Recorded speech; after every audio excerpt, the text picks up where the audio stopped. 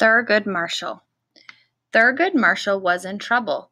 His teacher threw him out. She said he could return later, but first he had to learn part of the Constitution.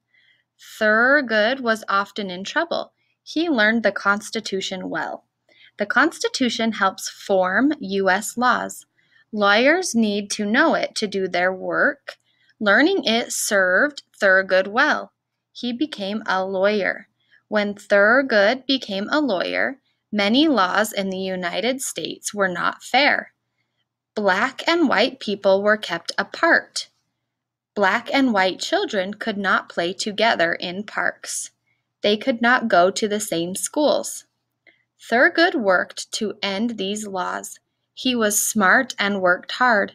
He argued many cases in court. One time he argued for all children to go to the same schools. He won. Now all children can go to school together. It was a turning point for the United States. Thurgood had made his mark.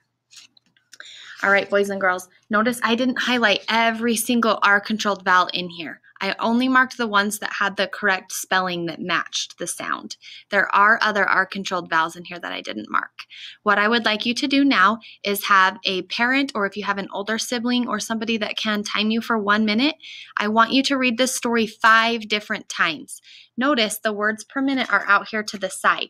So if you read to right here at lawyer, notice you've got to 60, and then you can count 61, 62, 63, 64, 65 would be lawyer. So you would have gotten to 65 words per minute.